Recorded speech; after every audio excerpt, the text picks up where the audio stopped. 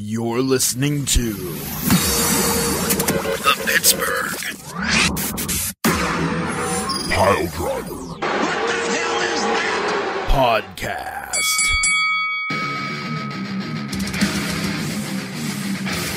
Well. It's that time of the week again. Not that time of the month. My time of the month is coming next month, whenever I inevitably lose the Cruiserweight Championship, because Lord knows I can't hang on to it for more than 1 month unless we have a month where we don't do any picks. That's the only way that I'm ever a 2-month, 1 month plus champion. So next month, my time will come. It'll be my month time of the month time. But tonight is our time of the week where we record the P3 podcast. And that's what we're going to do here tonight. Sans blood, sans bard. I'm going to need 5 feet because this is what we're going to do. Ransom the Madman here, one half of your valiant Cruiserweight Tag Team Champions, alongside on the microphone with the illustrious Tiger Bomb Tom, who I have to probably say at this point is the longest reigning Cruiserweight champion. I don't know the exact numbers, but he would have had to have beaten out Poot on that one run.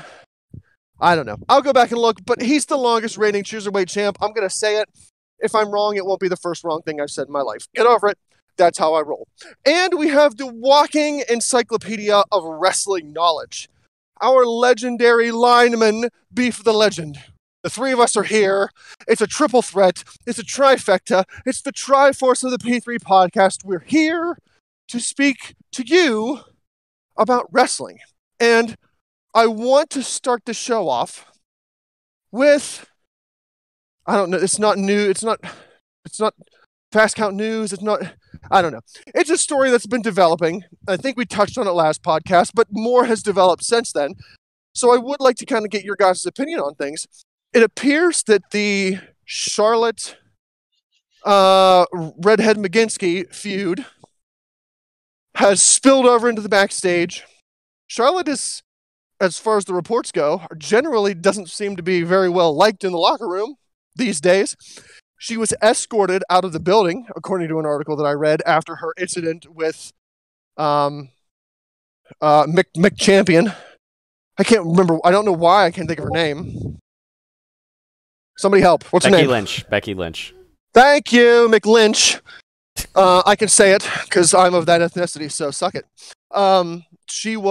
Charlotte was escorted out of the building after her confrontation in the ring with McLynch and her backstage with, who was it? Rhea Ripley? No. Sonya Deville? Who was it? Sonya Deville. Yeah, Sonya Deville was out there. Okay. So apparently she had a backstage confrontation with Sonya Deville after her in-ring confrontation with McLynch. Is this just a Charlotte Flair ego trip getting away from her? Or is this the self-destruction of Charlotte Flair that we're watching right now? Or is this just a momentary hiccup?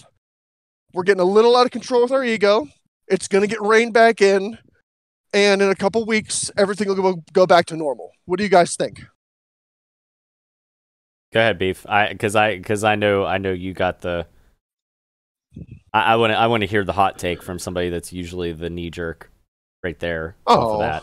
No, I'm just saying. I mean, I just don't care. I'm so over WWE right now. Oh my! Like, you know what? I don't know, man. I feel like, I don't know. Part of it I feel like might be a slow news week. Although, not really, because there's actually a lot going on. But, like, I feel like this has been a long time coming. And this is what happens when you create a monster. You know, they've done nothing but pad Charlotte's ego. They've done nothing but make her believe that she is God incarnate walking on the earth. They've done nothing but, like, placate to her every whim and desire. So you know what happens when you placate to someone's every women desire that they think that they are infallible. History has shown again and again that nature waits out the folly of man. No, that when someone's head gets too big, it's inevitably popped and they fall back down to earth. So you think this is the popping? Is that what's happened? I do. The chickens are coming home to the roost, Bobby Boucher. This is what happens, Larry. This is what happens when you push a Charlotte in the Fed. If you believe the one report that I sent you guys, that one story, apparently it seems like all of the heat is falling on Charlotte because she was the one that kind of started that in-ring thing on that segment. Like, she's the one that first went off script. 100%. And Becky Lynch followed suit, but did so in order to kind of save her character. So if this one article that I shared with you guys is to be believed, it doesn't seem like there's any heat on Becky Lynch because she was just like, she was doing what she had to do to make it look like, oh, I'm not being made to look like the chump. Yeah, so she's sticking up for the locker room because Charlotte has been, again, a monster. Charlotte is a diva and is acting like one, and the locker room, basically put her on notice. No one else had the clout to really stand up to her. Maybe Sasha, but she's doing her own thing. So Becky comes back after being gone for a year more, and is here seeing everybody kowtowing to Charlotte. She's like, no. Here's what's going to happen. I'm not playing your game because I too have clout, and I too can make you look like a child. So correct me if I'm wrong on this, Beef, now, because I don't watch the weekly. So I'm gonna, to the best of my knowledge, I'm gonna try to recount what happened with this whole Becky Charlotte thing, and you tell me if I'm wrong or fill in any gaps. But so it was basically Sonya Deville was out there, and we know that Becky was the SmackDown Women's Champion, Charlotte was the Raw Women's Champion, and they basically were going to swap title belts or whatever. Correct? Yeah, I mean, and the video's out there. We don't need to recap. That's something that I think as a podcast we need to get away from. If people don't know what we're talking about, there are videos on demand everywhere. Well, it's partly for me. It's partly for me too because I'm catching stuff here and there, but I want to make sure I have the right story because I don't like to. Long story short, there was supposed to be a title swap. Yeah. They were supposed to hand either each other or Sonya Deville the titles. Charlotte instead decided to drop the title, oops, and then Becky Lynch threw her title at Charlotte Flair. Got it. Okay, so yeah. So the fact that Charlotte went off script, like you're saying, she she's getting the heat, and probably rightfully so. I from what I had heard, McMahon was pretty upset with her backstage that she didn't come back and talk to him or whatever. She kind of just said fuck it and stormed past the gorilla position and everything like that. So I mean, hey, scientific method, fuck around and find out. If Charlotte thinks that she's bigger than the WWE, guess what? I'm afraid I've got some bad news, because in Vince McMahon's world, nobody is bigger than him in the rest of WWE. And you know what happens to people that get bigger than the WWE, either organically or or not? Get snuffed out real quick. There are people who have been able to get away with bad attitudes in the past. Yeah. But these people were so entrenched with McMahon. McMahon was so far behind them that they could get away with that poor attitude because they were the big draws. They were the big money. I'm sure Ric Flair could get away with, some big attitudes because he's Ric Flair. Brock Lesnar's been able to get away with it because A, Brock Lesnar doesn't give a shit and Vince knows it, and B, Brock Lesnar's a big draw and he makes Vince McMahon a lot of money. Right. So if he has a shitty attitude with Vince or with anybody else, frankly, backstage, 9 times out of 10, Vince is going to look the other way because he's going to see, well, what am I going to do? Reprimand this guy? And then he just says, F it and I'm done? Or do I ignore this little hissy fit and continue to make all the money off of him? And I think Shawn Michaels was another one where, Yeah. Shawn Michaels' poor attitude backstage was rightfully documented, but he was making Vince McMahon lots of money. Oh, absolutely. Charlotte doesn't, in her world or in her mind, she might think she's big news. She might think she's a big deal, especially because of what her last name is. But just because your last name is Flair doesn't mean shit. Like, WWE's pushing her, yes, because of her last name.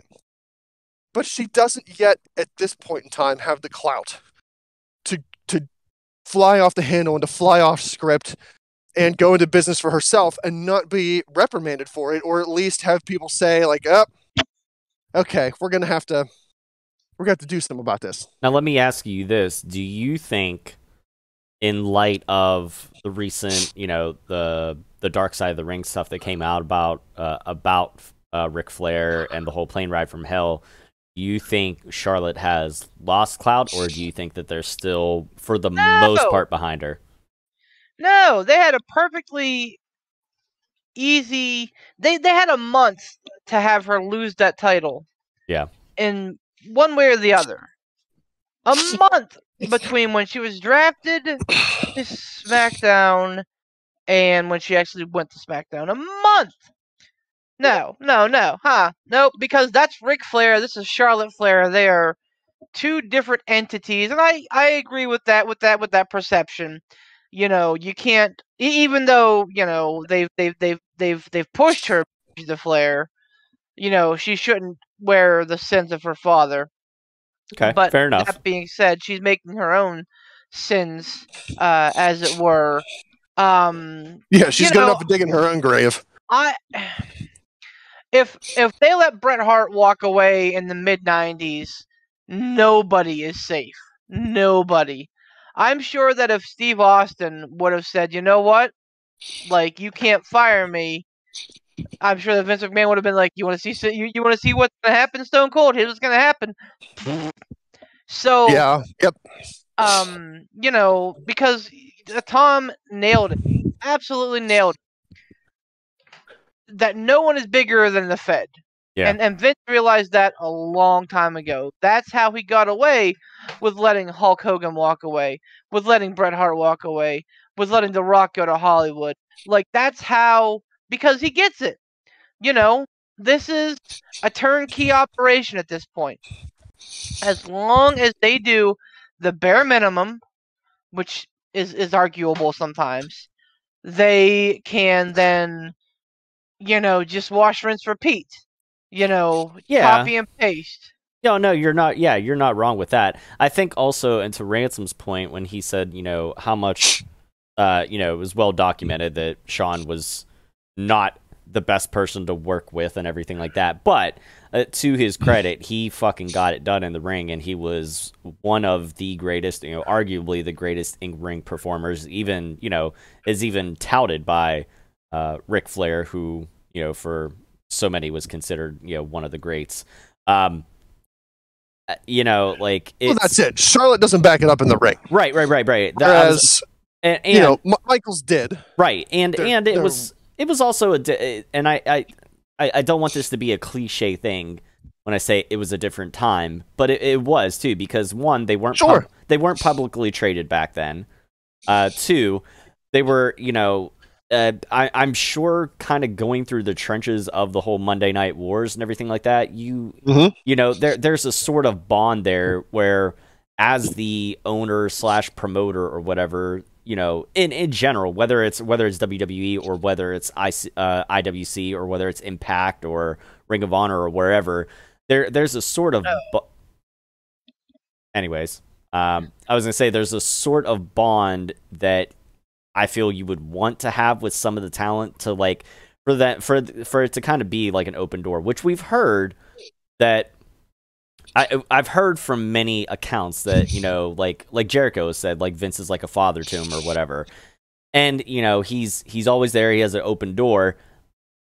But when you come to Vince with an idea, if he disagrees with you, he usually Jedi mind tricks you into thinking his way anyways, which is kind of weird, but whatever. You would want, my point being is that back then, with everything that they were going through, there's a sort of bond, I'm sure, that, Vince had with with obviously some more than others, but some of the wrestlers to where he probably did let some shit slide. I've got a hot take for you. I think that Charlotte is 100% the equivalent of Shawn Michaels in the 90s. I don't, Whoa. hear me out. Hear me out. When you think of total package, she literally has it all. Is she the best in ring? No. Is she good enough to get by? She sure is. Will people carry her? Mm-hmm. But at the end of the day, does she put on, matches that are watched? Mm-hmm.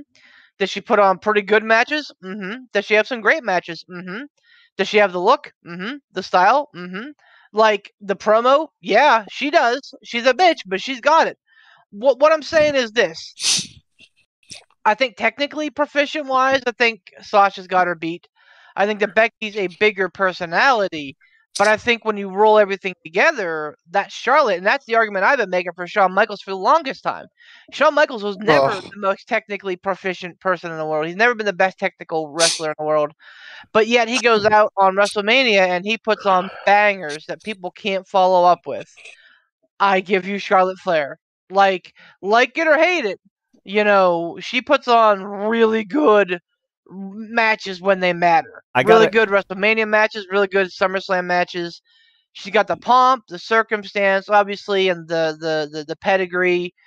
So yeah, I mean, the women's division right now is in a weird place, but I think that she is kind of like the centerpiece to that women's division, and it does me no good spirits to say that, but I really believe that she is, like, pardon the pun, the linchpin here. Like, I think that if you pull her out, then the women's division kind of sort of starts to fold in on itself until they figure some stuff out. But I'll give you part of that. I'll give you a part where I can see it being. It's comparatively to the rest of the women in the women's division. Is she the most well-rounded, i.e., total package or whatever? Yeah, you could say that. But there's two. But I know. But there's two. But there's two things that I'll put out there. One, it's the Roman Reigns effect / John Cena effect. Mm-hmm. Keep shoving her down our throats. We don't want that. We know she can be a bitch. Okay, cool. Yeah, she makes a great heel. Guess what? I'm just tired of her getting shoved down our face. I'm tired of seeing other people not getting title opportunities and everything like that too. Why do you think people booed Shawn Michaels and cheered Stone Cold? Why do you think people booed Bret Hart and cheered Stone Cold? Same thing. Okay, and I'll say this too. I will disagree though that she's the equivalent of this era to saying that she's the Shawn Michaels of this era, because Shawn Michaels could go out women's division of the women's division. I want to make that clear. Even still, of the women's division, we've said it before. Shawn Michaels could go out and wrestle a fucking broomstick and put it on an entertaining match. I don't think you would get that from Charlotte Flair. I don't see her. Not a chance. I don't see her in-ring skill to that equivalent. Now, even though, like you said, Shawn Michaels wasn't the most technically proficient, yeah, but he had. It may not have been a technical moveset like a Bret Hart or like a Benoit or like a Kurt Angle or anything like that. But there was something about his repertoire that was entertaining. He had he's the showstopper, plain and simple. I don't see that from Charlotte. I'm glad that Tom answered B first. It gave me a chance to compose myself. What's the question? That's okay.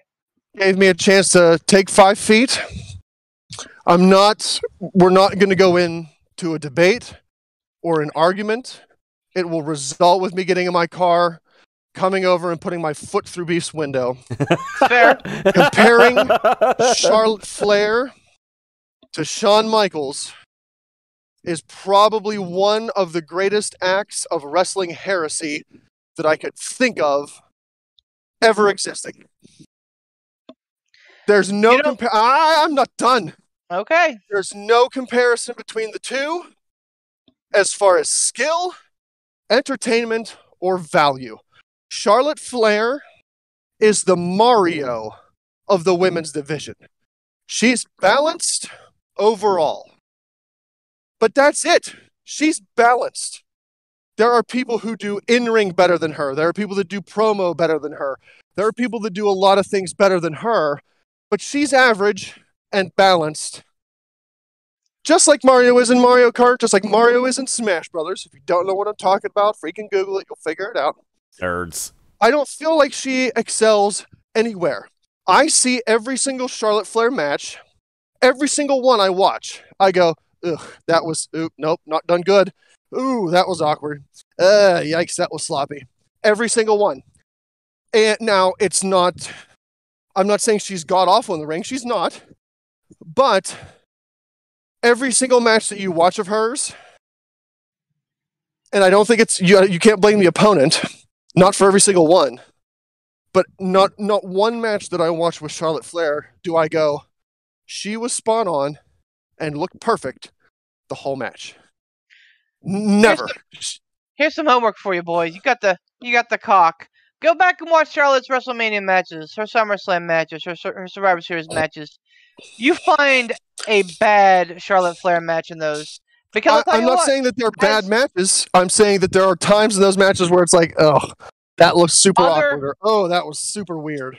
I disagree. I don't think that there are those on the big stage. That's what I'm saying. Shawn Michaels, listen, man, coming to you from someone who does not have rose-colored glasses, who couldn't give a shit about Michael Hickenbottom, I was never a Shawn Michaels fan. I give him the credit that is due because I think that it warrants it. But I never saw anything out of Shawn Michaels that made me go, man, what an amazing performer. What an amazing match. What a great, this, that, or the other thing. Yikes. He performed big on big stages. The ladder match, the matches with The Undertaker at WrestleMania, the match with Ric Flair. And let's keep in mind that Shawn Michaels gets a ton of credit and praise for the matches at the tail end of his career after he's been a seasoned vet. Charlotte Flair, near as I can figure, is just getting started. Now again, it does me no great pleasure to make that comparison, but the fact of the matter is, that's where we are with the women's division. They had their chances with people like Sasha, with people like Becky, with people like Asuka, hell, with people like Carmella. They had Alexa Bliss. They had all the chances in the world to try and capitalize when Charlotte's been out doing things and have somebody pick up the rock, but they failed to do so. I think a lot of Charlotte Flair's shine is in the booking, but I say the same thing about Shawn Michaels. I think that a lot of Shawn Michaels' shine was also in the booking. I think, and again, I'm not taking anything away from Shawn Michaels. I think he had a great career. I think he had plenty of good matches, but he had plenty of matches that made me go, ugh. So, my point is this: we're way off the tracks here, gents.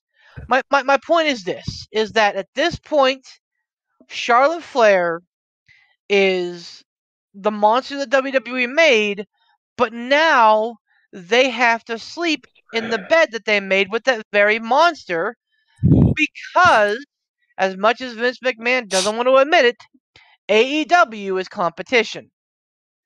And if they let Charlotte Flair go to a place that really has a burgeoning women's division, which is obviously where she go, because that's where her husband is, her fiance, or whatever they are now. That's where she's going to end up. That's the God's honest truth.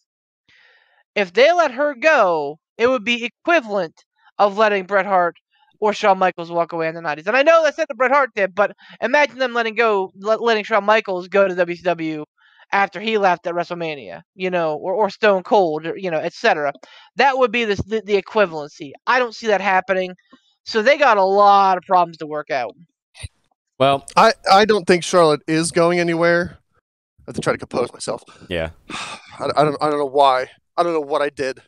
I don't know what I did to him to make him say such vulgar things in my ear hole tonight. I don't know.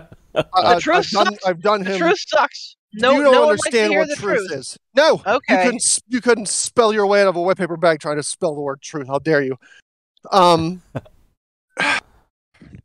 don't think she's going anywhere. No, because like Beef said, she's going to wind up in AEW because again, that's where Andrade is. Right. So they're not going to let her go there.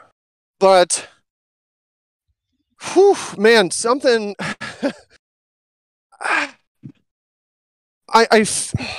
here's my question.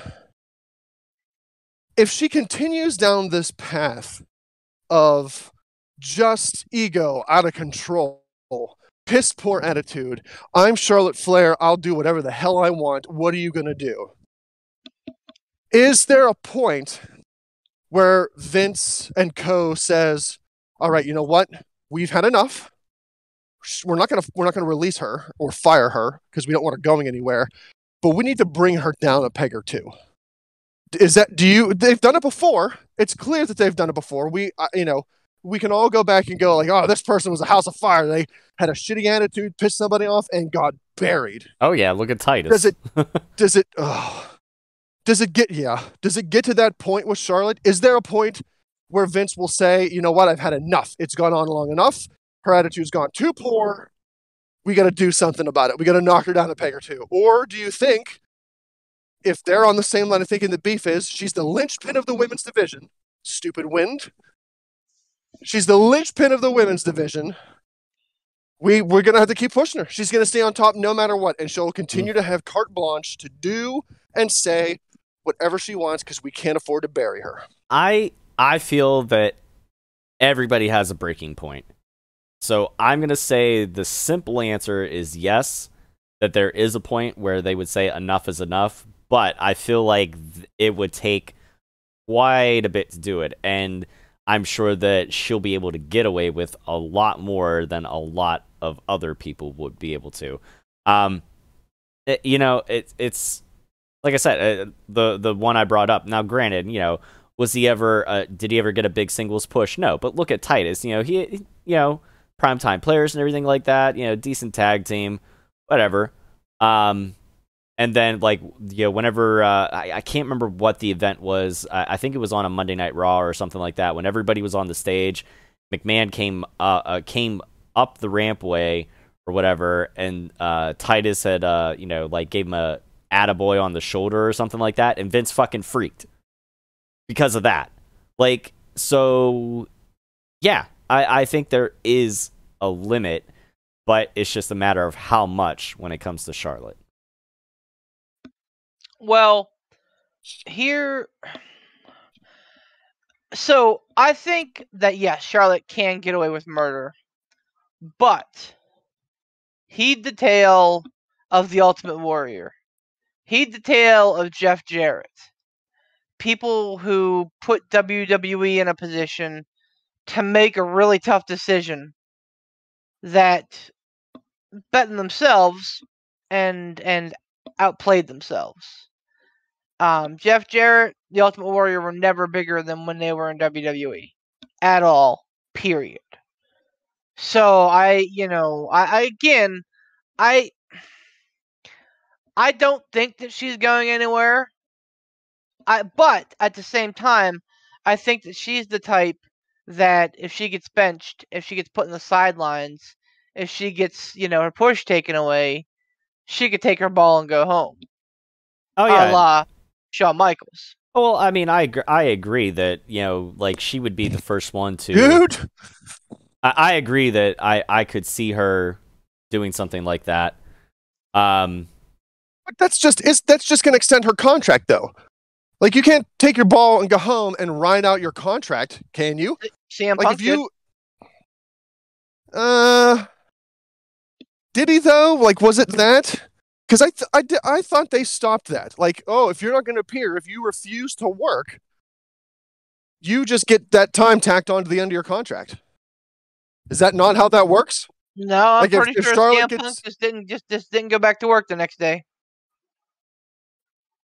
Wait, are you talking about... That's interesting. I never thought it operated like that. I thought if you refused to work and you went home and you just sat at home, your contract just keeps getting extended. I mean, you void, any earnings, obviously, and things like that. Yeah, I was gonna say, so I think it depends. You're making a financial decision, but yeah, I mean, and I, At the end of the day, could they make it a legal matter? They probably could. Well, because Would they? I don't know. Well, Maybe. isn't it, they did something with that to Brody Lee, didn't they? With his contract. Did, Yeah, so but I mean, not because he chose not to come in because he was injured. Well, yeah, so because they wanted to stick it to him and stick it to AEW. So I get where Ransom's coming from with that. So yeah, I think it's a case by case thing, and I think it depends on how things are structured. But yeah, I mean, I could absolutely see Charlotte doing something like that. I could see her having the ego to say, you know what, if you're not going to use me the way I feel you need to use me, I'm going to bet on myself. And, I don't know. The thing is while Beef's not entirely wrong, I can, whether we like it or not, WWE seems to put Charlotte in that linchpin sort of situation there. There's plenty enough talented women on that roster that I feel like if you push them right, that could do it.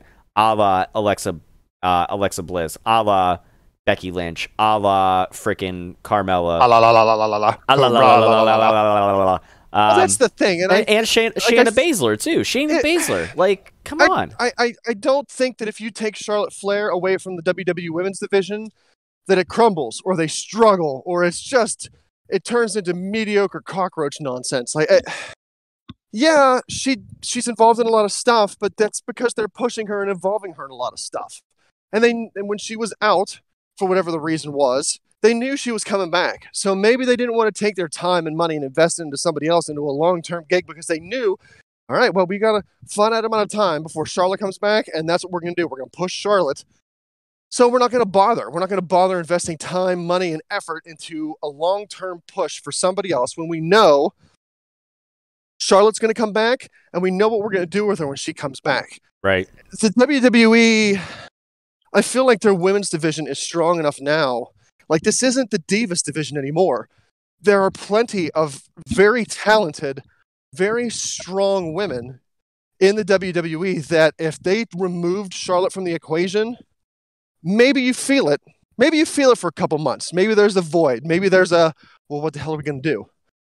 But I think it bounces back faster than we might believe, because, like Tom said, all these talented people are there. Oh, Rhea Ripley even. I don't know how I didn't mention her, but God bless her. Like, that's another personality right there. Come on, Yeah, I feel like there's plenty of people to pick up the ball and continue to run with it. Now, here's what I want to say about this.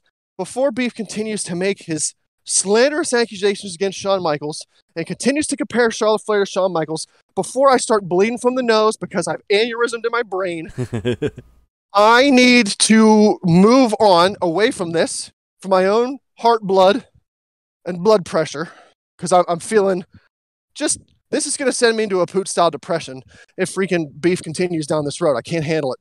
Ring of Honor has released every single one of their wrestlers from their contracts.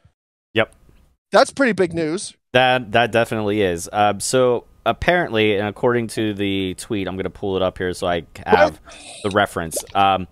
So during the pandemic, they kept everybody under contract. They wanted to make sure that everybody was taken care of. I'm going to read the reply to Dave Meltzer here from the screenshot. Yeah, tweet it. It says, throughout the pandemic, our top priority was to keep everyone healthy and safe.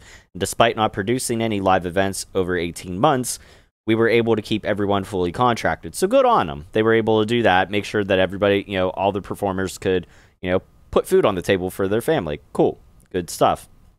We now find ourselves at a time. Yeah. We now find ourselves at a time where we need to make changes to our business operations and are planning a pivot for Ring of Honor with a new mission and strategy. So, unfortunately, their funds are running a little low here. Did I read something somewhere that said that they were going to shift more towards an independent style wrestling model? Well, they already were. Did any of you? I was just say, what the hell have they been doing for the last 20 years? Yeah, I don't know. I thought I read that somewhere. I thought maybe one of you guys had read that too. Maybe I made it up. I don't know. No, I didn't. I haven't seen anything else about that. That's except just for the works that. for me. I'm no journalist. my only thought, before everybody starts hitting the panic button on this, that if there are huge Ring of Honor marks out there or anything like that, say if there are huge Ring of Honor. I heard what you said. Okay. I was making sure. I wasn't sure if I got roboty. Being facetious. I wasn't sure. I was making sure my connection was good. My router shut off a little bit ago, but my actual internet modem, but my internet modem was still good. So I was going via Wi-Fi. So if the quality got shitty there for a moment, you know why. But my point I wanted to make is don't panic, because look at what AEW's been able to do. You know, opening the quote unquote forbidden door. Maybe there's something in the works. Maybe Ring of Honor will have some sort of working relationship with an Impact or a New Japan or an AEW or whatever.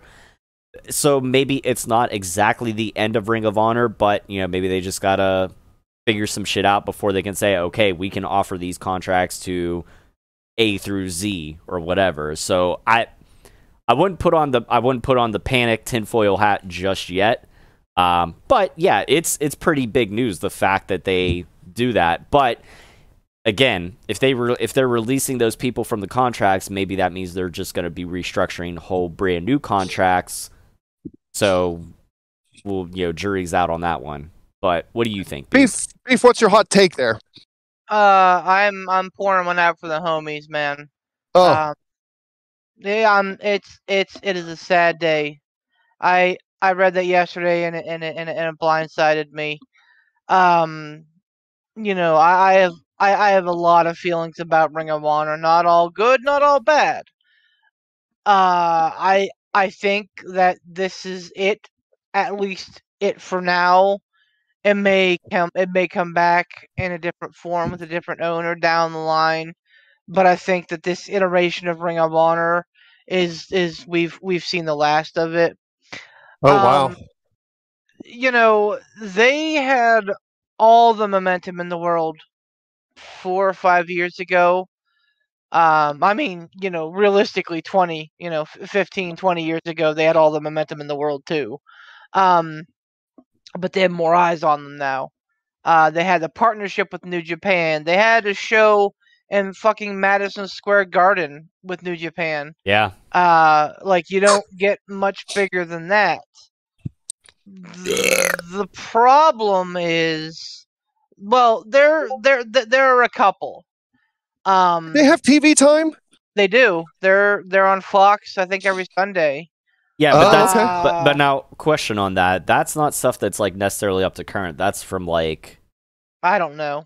I have no idea. I've seen it advertised before. Like before I moved, I remember I would keep seeing stuff like Ring of Honor, fucking this Sunday, bah, bah, bah, bah, bah. And I'm like, yeah, but isn't that stuff from like months and months ago? Like I wasn't sure if it was maybe. It definitely it wasn't live, that's for sure. But I mean, it was either way, it was taped. But I thought I remember somebody telling me before that the stuff that usually made it onto TV, onto like CWTV or whatever, was like fucking was at least a couple months old. And that could be, and then that's a smart business model, because you're not going to give away your show the week after, because then guess what happens? People stop coming to your shows and are like, I can just watch it next week. Right. So like I get it. I 100% get that, if that's the fact. But like honestly, like they started making some pretty hasty booking decisions. Right. But they're the architects of their own downfall, is that what you're saying? Kind of. Honestly, like, first of all, the true villains. Well, there are two groups of villains. First, Vince McMahon and Triple H, because, as we all know and love, guys like Bryan Danielson, Samoa Joe, CM Punk made Ring of Honor. Adam Cole, the list goes on. I was wondering if Adam Cole was in Ring of Honor. Oh yeah. He was the leader of the Bullet Club in that iteration of it. Yep. In Ring of Honor, whenever there was like two different Bullet Clubs going on, like the one in Japan and one in Ring of Honor. Oh. Yep. Okay. So like yeah, Triple H and Vince McMahon pretty much rated Ring of Honor on the regular to get their new NXT superstars, and that's turned into, well, let's just do our homegrown talent now. So now that's, burned and tarnished. And also, I am going to have some scathing words for the Elite. Basically, they use a whole bunch of Ring of Honor talent, including the Ring of Honor title. That's right, Cody Rhodes had the Ring of Honor title, and I believe he had it on the line against Kazuchika Okada, if I'm not mistaken. I'm not sure what the exact order of operations was. When was this? Right before Recent? All In. No, right before All In. So basically, they used a bunch of independent talent, including a bunch from Ring of Honor. Then, kind of said, hey, we're just going to do our own thing. So sorry, guys.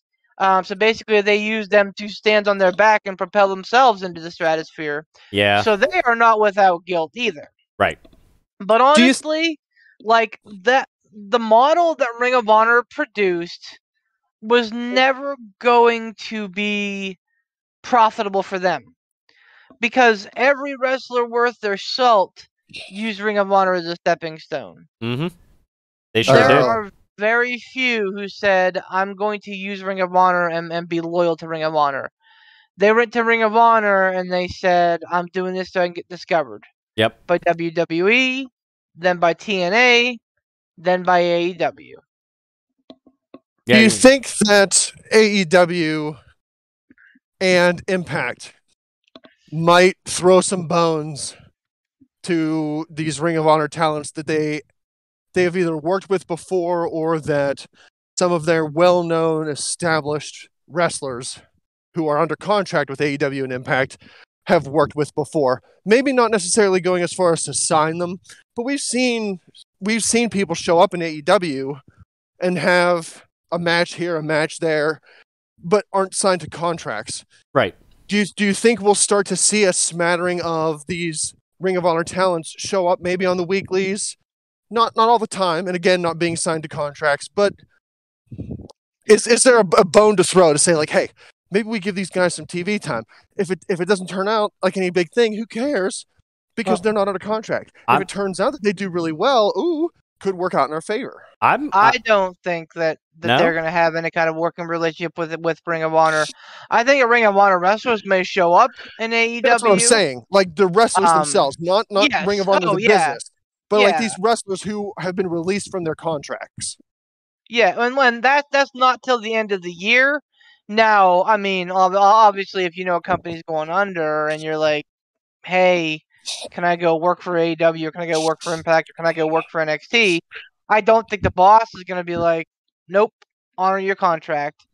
They might. Who knows? They might. But honestly, I think that's probably going to be like, no, man, you do you.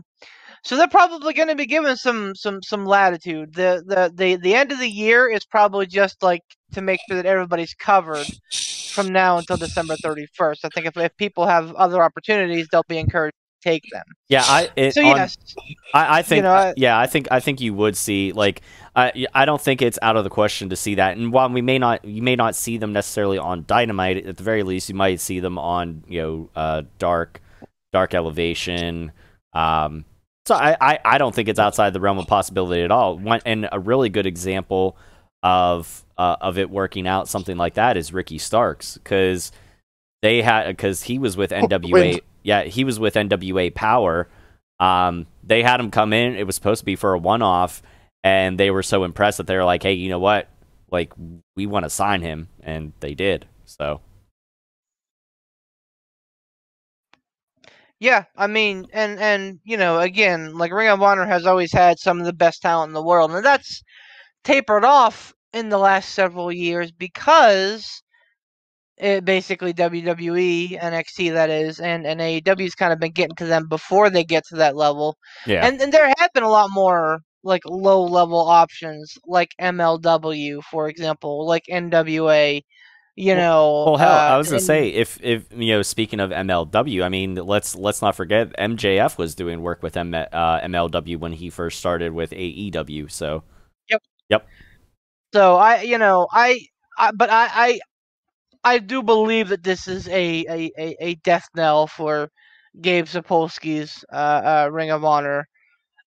Which again is very unfortunate because I think that, me personally, the wrestling that I love right now, like the true, like, technical, proficient, really great mat-based wrestling that we see, on AEW, or that we saw back last year on NXT, like, that is all of it comes from Ring of Honor, 100%. Without the Code of Honor, I don't know where we'd be. So yeah, it's a tough pill to swallow, but that means that some guys are gonna have a lot of opportunities, like Jay Lethal. I can't wait to see what happens with him. Yeah. Like Roush. I'm excited to see what happens with Roush too. So, like, there are those in Ring of Honor who this is gonna kind of be a blessing to. I'm not gonna Where lie. where was Poot Boy at? Oh, Marty Scurll. Marty Scurll. Yeah, where was he at? Well, before everything happened, Yeah, is he still punished? he was the head booker over at Ring of Honor. Obviously, once that came out, that stopped, and he's been, banished. But I'll be honest. I mean, I don't know many names from Ring of Honor, but the one that you mentioned, Jay Lethal, that's the one person I do want to see, where he would end up, because that's the God's honest truth. That's the only name that I definitely know. Him and PCO are the only two that I really know from Ring of Honor. And then you mentioned Roosh. I've heard of him, but I don't know anything about him. But the Briscoes are a really great team. Oh my God, how did I forget about them? They're gonna have a real tough time latching on because they don't have a TV friendly, like, attitude. Yeah. Or wrestling, but you know what? Neither did the Dudleys. Back before they came to WWE, the Dudleys were very not TV friendly. Oh yeah, big time. So there were a lot of people in ECW that weren't. They got reformatted. Yeah. And became TV friendly once they came to WWE. Something that you mentioned, Beef, about all the wrestling and stuff that we would have seen in NXT a year or two ago. Stuff like that. I kind of want to pivot there. I want to talk a little bit about NXT. What just happened here at Halloween Havoc? Kind of a crazy freaking night for NXT. And I'm not going to call it 2.0. I'm just going to call it NXT because what it is. Because we know. But I gotta say, like, it's. I want to know what your feelings are. I know we talked about it a little bit probably the other night after the fact of it happened. I think we might have talked about it a little bit on stream. But how do you feel? What's your overall feeling with how everything went down on NXT? The massive amount of title changes and everything like that. I will say personally, I'm glad that I'm glad that Ciampa hung on, and I really want to go back and see his God of War inspired ring gear, because me, I'm a big fan of that. But let me get your take on the mass purging of incumbent champions. You know what? I think that was probably the best show that I've seen of NXT 2.0. Without hesitation. And yeah, I mean, it was basically a takeover takeover with commercials, so that certainly helps. But like, I feel that, like, Mandy Rose is absolutely excelling down there, and that her and Toxic Attraction got all the titles was a stroke of genius. I really like it. I feel bad that those NXT women's tag team titles have become a joke, but no more so than the main roster women's titles, I guess. Yeah. But because they're flip flop so much. Is that why? Yes. Yeah. Yes. Okay. Yes. Because they've had like 20 champions in the first 6 months of their being in existence. Yeah. Whoops. But so I like the move for Imperium. I don't quite understand it. What happened with them? They beat MSK for the titles. Oh, okay. So that leads me to believe that maybe MSK may be on the upbound, maybe not. I don't know. But like when I look at MSK, I see two guys who can absolutely go. I don't see any reason for them to be in developmental. And let's call a spade. NXT is developmental now. Oh, it absolutely is now. Now that's the way that they've pushed this the new youth and everything like that. And already taking people that like Hit Row, taking them and putting them up on SmackDown or whatever already. I was not expecting Hit Row to go anywhere for a while. I'm honestly surprised by that. Not saying that they don't have the chops to do it or anything like that, but I just really I didn't see it happening. And I'm not sure how they're going to use them up there, but it'll be interesting to see. Hopefully they don't get the NXT main roster treatment as the usual have done, but I mean, it's kind of I won't hold my breath. Let's just put it that way. I'm glad to see Imperium get the rub, and get the titles, because they I feel like they're a damn good team and they could carry those titles for a while. And with MSK, if they're still going to be down there, they're absolutely a prime example of the money being in the chase, because they're the ultimate babyface tag team right there. They can play the underdogs so well and just come out smelling like bed of roses. I'm surprised that Braun Breaker didn't win. Yeah, that was the one that I pretty much had penciled in. That was going to be a certainty. I get it. There's going over and there's getting over. There's a quote about getting over, going over, and both can happen. Oh yeah, and that's the case here. He put on a great match with Ciampa, and it took two of Ciampa's finishers after 3 flash knees from him. So that tells me that they're basically just kind of setting him up for a big switch at absolutely. some point down the road, and they want to make that the focal point, not like the night that they switch every other title on the brand. Yeah, they want to make it so that he gets his moment, which is great, and I applaud them for that. Now, who is is it Carmelo Hayes? Is he the one that won the Breakout Star tournament or whatever? Okay, I was making sure I had the right name. Is anything coming with him? I think was he sniffing around the North American title, or what's going on with that? He's the North American champion. Okay, cool. There it is. He beat oh hell, Hit Row. What's his name? Isaiah Swerve Scott. Yep, Swerve Scott. He beat Swerve Scott with his contract that he could use at any time. Okay. And then Johnny Gargano stole the title from him, so they had to break into the Gargano complex, and they had this big haunted house thing, and Dexter Lumis was there. The whole thing was really, really, really good. I'm gonna have to get back and watch it as soon as it's on the cock. I'm watching it.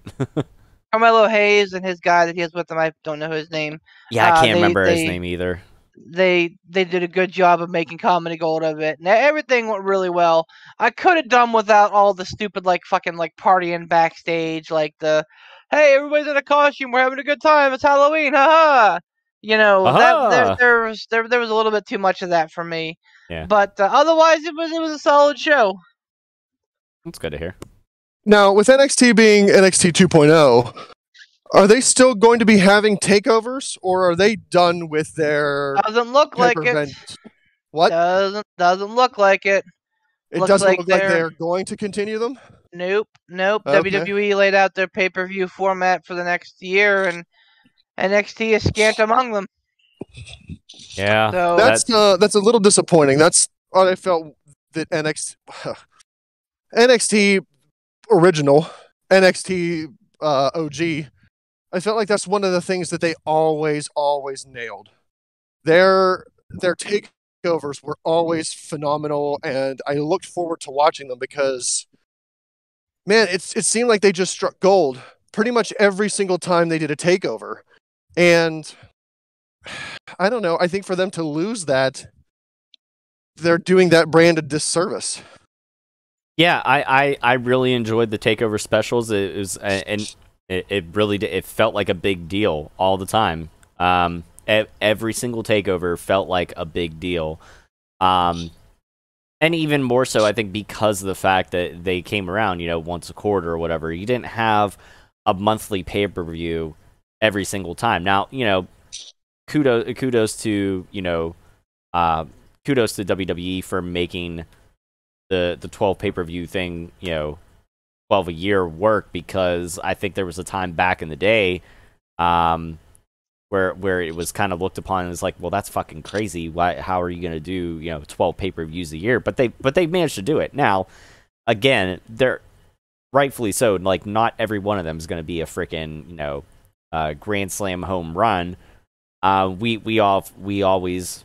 We often say, well, we don't expect this when we're making our picks and stuff. We're like, oh, well, don't expect, this or that to happen because it's, so and so is not going to lose title on this B pay-per-view or whatever, or some, middle of the road pay-per-view. It's not one of the big four. This person isn't going to lose whatever. So there is that. But with TakeOver, man, every time you really. You really kind of wondered like what they were going to do. It could be the new jumping off point for somebody else, or continuation of an amazing feud. You just never really knew. They always kept me guessing. So I know the Beef would always seem like he was always very excited for takeovers. Is that a pretty big disappointment for you there, Beef, that they're not going to continue with takeovers? It's a heartbreaker. It absolutely is. I mean, they were every time WWE had a big pay-per-view, like, I got excited for the whole weekend because I knew that there would be a great takeover preceding it, which meant that regardless of all WWE had to do was entertain me, that I would get my wrestling content from NXT. Now, I'm not saying that I'm not going to get my wrestling content from NXT. If they had the chance and the platform, I still think they have the talent to pull it off. But I don't think they're going to have the platform. So, it's just another little thing that draws me further away from WWE. Yeah. I can't imagine that. I don't know. This is speculating running wild, but brother. Yes. I can't imagine that Triple H is happy with. I mean, if you have to put yourself in his shoes. He built NXT from a game show into, whether or not WWE wanted to acknowledge it, a legit third brand. Like, it went from a performance-centered game show type, whatever, into being a legit third brand.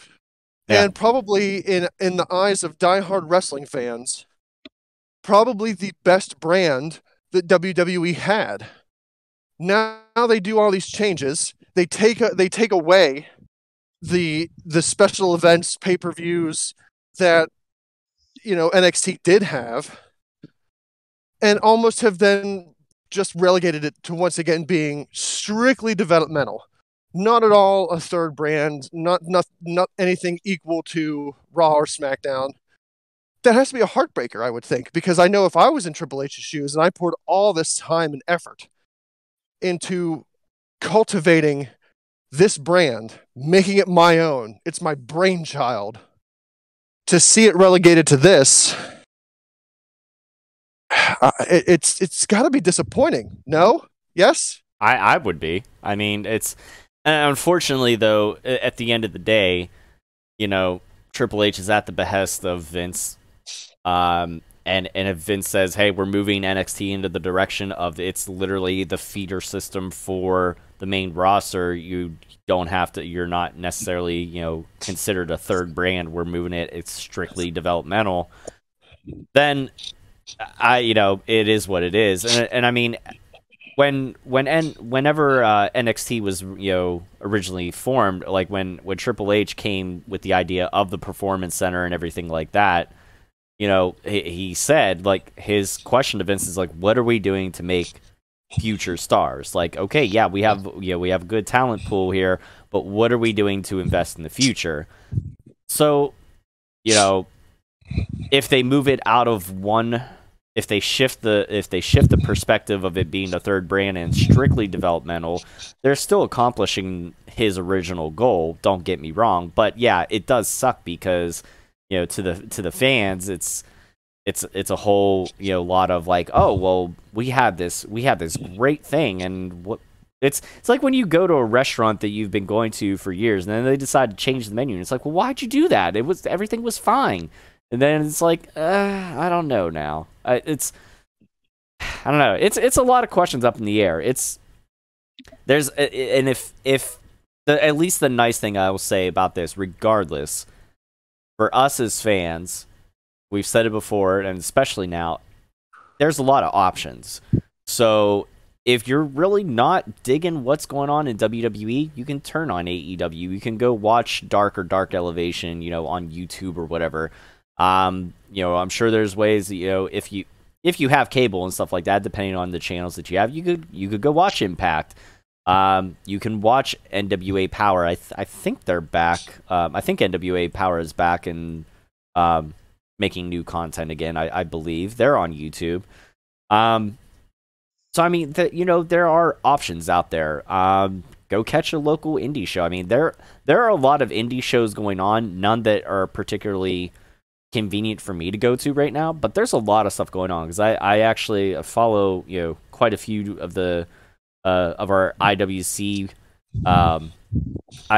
pals there, like Facade and Andrew Palace and all them, who admittedly there's a lot of IWC wrestlers that are getting some time in AEW, not necessarily signed with them yet, but they're doing things on Dark and Dark Elevation. And there's a lot of other stuff, if you really want to go see some wrestling and just get down and dirty, go to whatever, little hole in the wall place with like maybe 100 people and just go catch an indie show. Honestly, I mean, there's options out there, but my point is there's still a lot out there to see, regardless if we're not happy with one product or the other. So to answer your question, Ransom, I think that Triple H having an ego is probably past. I'm sure it's disappointing for him to see where the brand has gone as of late, but I think he cares more about the people than the brand, and I think it probably ripped his heart out of his chest to see so many come up and just get absolutely misused. And in a lot of cases released, or worse, misused and continue to be misused, or worse, not used at all. So I think that this at least gives him a light at the end of the tunnel. Now that they're doing things Vince's way, maybe these guys and gals that are coming up, that are cutting their teeth, your Braun Breakers, your Tony D'Angelos, maybe they have a shot at actually making it on the main roster. I got a hot take for you on one person, Joe Gacy. I like that. I like his character. I dig it. I don't know. It's just I've only seen a couple things. I haven't watched a whole lot of NXT 2.0 or whatever. But the couple of times that I've seen him, I like the duality of his character. It's pretty cool. Yeah, I agree. It's the kind of thing that I think could play well. And it's just like racy enough to kind of be touchy, if that's the thing. I like that they have what's his name, the fucking big Brock Lesnar looking fucking kid, with him as like the heavy. I think that's a great way to introduce him and really get the character in line. So yeah, I I'm haven't seen that guy yet, so that must have been just recently because I haven't. he's Again, been I on the haven't last paid. couple- yeah, I haven't he's paid a been whole on the lot last of attention. couple of weeks with Gacy. I will. But yeah, I will say, you know. Diamond Mind, a good little stable there, with Roderick Strong and company, and I can't remember the chick's name that's in Diamond Mind, but holy crap, she looks jacked. Like, Yeah, I mean, the reports of NXT's demise were greatly exaggerated. It may not be what we like, but I mean, it's still better than Raw most weeks. oh yeah, I mean, Um, there's a lot of good talent there. There really is. It's just There is. it's a new product to get used to. It's like I said before with my initial viewing of the 2.0 brand was that I didn't hate it, but like the way it's the atmosphere of it that I could have done without. I could have dealt with the kind of the darker and still the black and gold brand of NXT. I could have dealt with that atmosphere, but what they're doing everything else wise, I'm fine with. Like the the wrestlers that they're bringing in and stuff like that, and the people that are getting a chance, and somebody like a Mandy Rose getting to shine. It boggles my mind how she didn't shine on the main roster, but they bring her down to NXT and then boom, rocket strap to her back. Like I know it's as simple. The simple answer is, well, that's how they decide to book it or whatever. I don't know, whatever. But I just don't understand why that has to be the case sometimes. Like, why is it that I don't know? Why do they not get used properly? I don't get it. But Gentlemen, yeah. my molars are feeling very long right now. I feel like mine are too. Do we have a stump the chumps that we want to do, or would we like to save that Not for a for future this episode. No? Okay. So before we potato this episode, I have one final question for Beef. After being such a voracious NXT OG fan, and after having some time to absorb what NXT 2.0 is, the good, the talent, the bad, no more takeovers, do you think that the new format, the new vision of NXT 2.0 will cause any significant loss in viewership? Or do you think viewership for NXT will continue? It's nothing changing, nothing bad enough to make people say, that's it, I wash my hands, I'm out. I think that they've already lost the viewers that they're going to lose. Is that a significant loss? I haven't paid attention. I mean, it ain't great. So it's not just a drop in the bucket. So this is from October the 6th, the 632, which is a little under what they were doing before. But I mean, realistically, they've been around between 600,000 and 700,000 for the most part. So that's, kind of where their wheelhouse is. So, all these marks that are like, nope, we're never gonna watch NXT again, are either lying or never watched NXT in the first place. Could be it. Interesting. Good thought. All right, so since we are long in the molars, we're not gonna extend this out too much longer. So I'm gonna go ahead and give you both middle fingers and say thanks to our sponsors, Casual Gaming Dad. He's on Facebook, he's on Twitch, he's on YouTube. Go look him up. He does the streamings. They're entertaining. The P3 boys join him every Tuesday at 9 p.m. Eastern Standard Time for Among Us. It's a lot of fun. If you listen to this show and haven't joined, do so. You'll be able to interact with us, kill us, call us idiots, and it'll be a wonderful time. We'd also like to here and we'd like to thank Sean Tischler. He does work with IWC in the central Pennsylvania area. Go check out IWC. You'll see some wrestlers of the future competing there, guaranteed. I also do some stuff, sometimes, allegedly, on the Frig Off Ransom channel on YouTube. That's 1G, for those of you who don't know how to spell Frig. Frig Off Ransom, 1G. Go look at it. It's ridiculous and stupid, but maybe you'll get a laugh or two. I don't know. Some people allegedly do. I don't. And Poot the Bard, he's on YouTube. He hasn't done stuff in a while, but that doesn't mean that the stuff he's done in the past is no good. Go check him out. He does game stuff, guitar reviews, guitar equipment, lots of fun things. Until next time, which will be later this week when you listen to it, maybe. Or maybe you listen back to back, I don't know. For Tiger Bomb Tom, Beef the Legend, Sans Poot the Bard, and your halfling, and your hobbit of the Cruiserweight Tag Team Champions, Ransom the Madman. Thanks for listening, and we'll catch you next time.